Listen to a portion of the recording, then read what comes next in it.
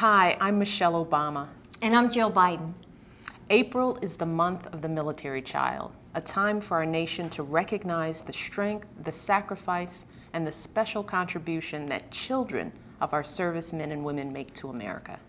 Every day, these extraordinary young people shoulder responsibilities and worries that make them wise beyond their years. They watch their parents go to work wearing our nation's uniform.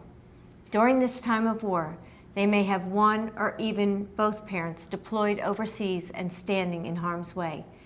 They may even have to care for a parent who is wounded or, in the most painful situations, be called to keep alive the memory of a fallen hero whom they called mom or dad. As a grateful nation, it is our sacred responsibility to stand by our military children just as they and their families stand by us. From improving the schools where they learn, to strengthening the communities where they live, to supporting the parents and guardians who are raising them.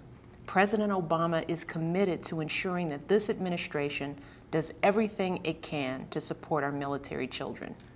But government can only do so much. That is why we are encouraging our fellow Americans to make time and find ways to recognize and support the military children in their community.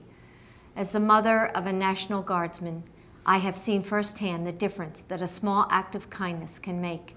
It can be as simple as reaching out to the new military family in your neighborhood or connecting with one of the many organizations dedicated to supporting our service members and their families.